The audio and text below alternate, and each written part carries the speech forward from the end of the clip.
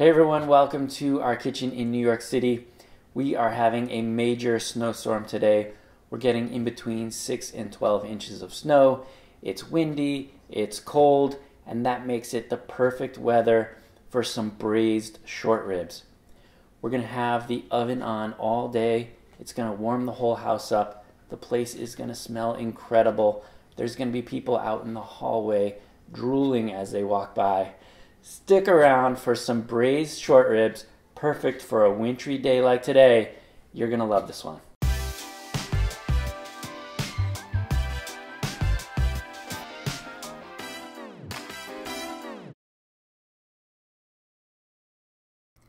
As with any recipe, the most important thing is to start with good, fresh ingredients and just take a look at these ribs.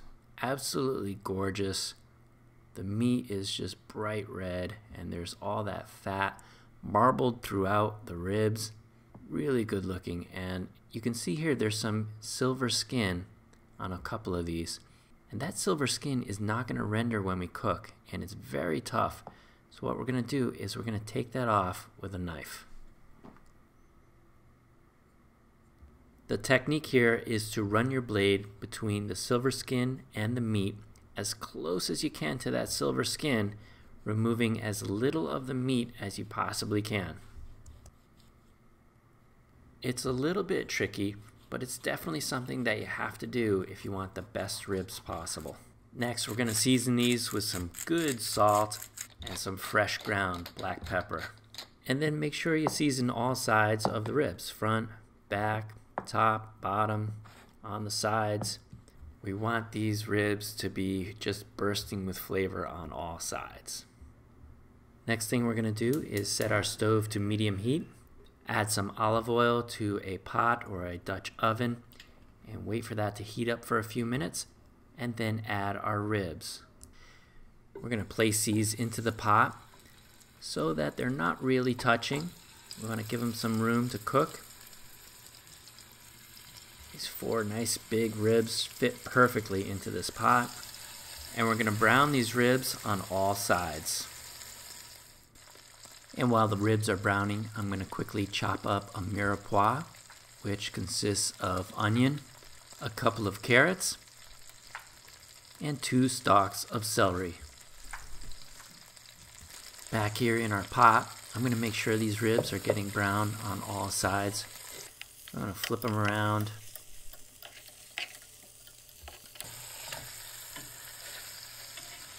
And then maybe after about 10 minutes or so total cook time, these ribs are nice and brown on all sides and they're ready to come out of the pot. And we'll put them into a bowl while we cook our vegetables. And into the fat that is rendered off from the meat, we're going to go ahead and add our mirepoix of onion, carrot, and celery. Stir that around a little bit. Add some salt, a little fresh ground black pepper. And I like these dry herb seasonings like herbes de Provence, but you could use fresh, it's up to you. And we'll give that a stir. And just let this cook for a couple minutes. Next, we're going to add in a few whole cloves of garlic that I peeled, a tablespoon of tomato paste,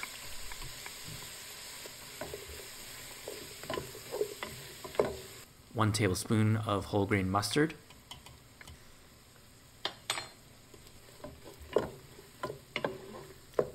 and now it's time to add back in the meat, and we're going to place these ribs right on top of those aromatic vegetables. And of course, you don't want to leave any of those drippings in your bowl. We want all that flavor to go into the pot. Next, we're going to add a little bit of soy sauce into the pot. You can just sprinkle that right onto the meat. Maybe 2 or 3 tablespoons full. And now we're going to add an entire bottle of good beer. You can use ale or stout.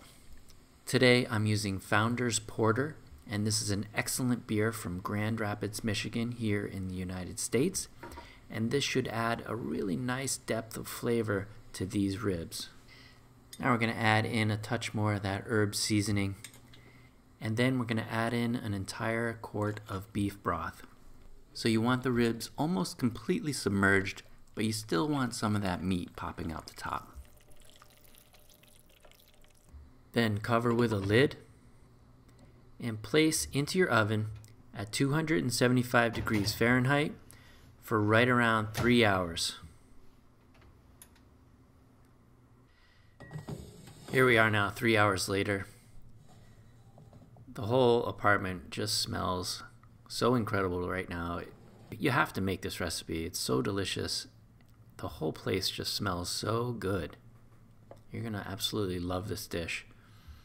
These ribs are ready to fall off the bone, and if you make this recipe, don't worry if the meat does fall off the bone, because that happens sometimes. So I'm going to get this meat out and cover it with tin foil so it stays nice and warm while we make our reduction sauce and mashed potatoes. This is going to be good.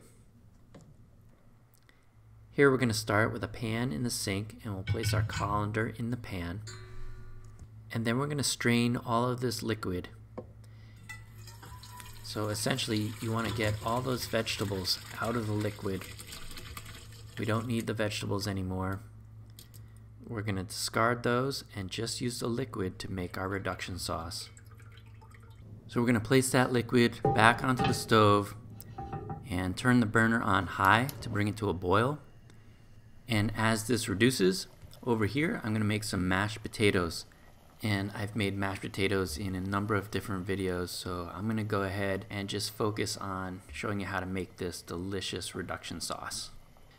So here we are now. The sauce has been thickening up for about 20 minutes.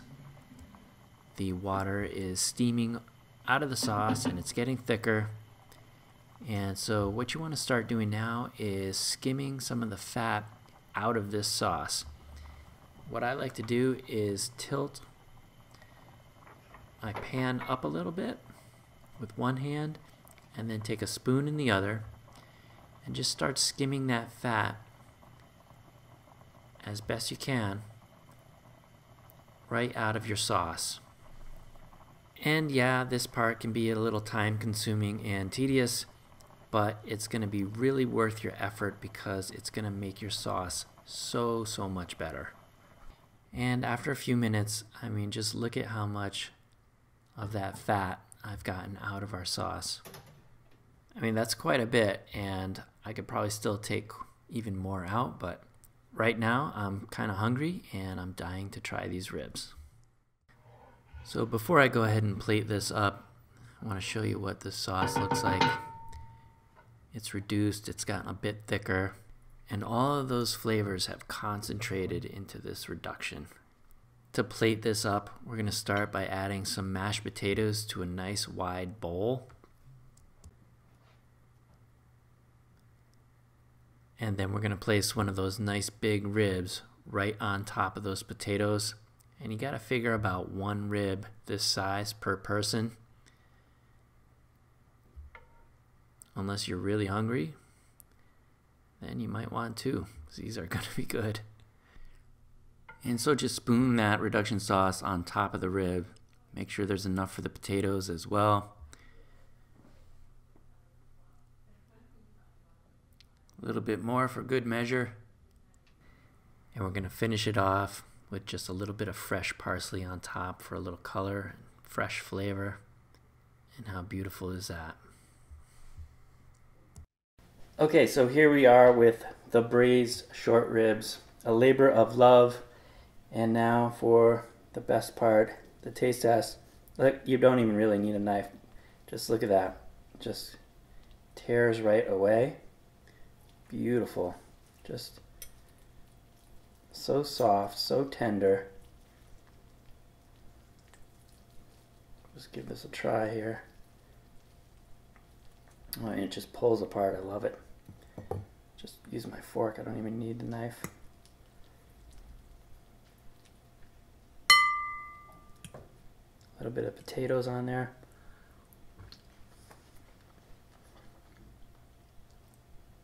Delicious. Could it be anything else?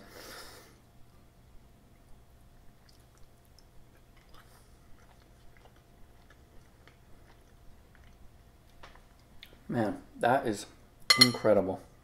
Just the flavor of the short ribs and that sauce, that just is incredible, that sauce.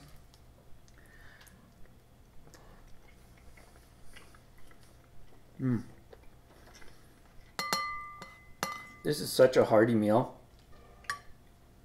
It is the perfect meal for wintertime. Just absolutely delicious. The whole house, you should smell my apartment right now. It smells incredible. It's so tender. The potatoes are great. I mean, this really puts meat on your bones. This is definitely a hearty, warm meal, perfect for wintertime. Like I said, we're having a snowstorm outside. This is just perfect, hits the spot. You know, if I was to recommend a wine with this, I would say a nice big Napa Cabernet Sauvignon would be just perfect with this. If you like short ribs, give this recipe a try. I promise you, you're gonna love it.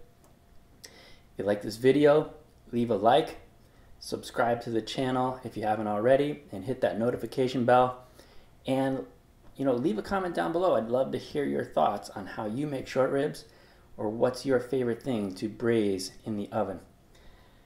And of course, keep on cooking.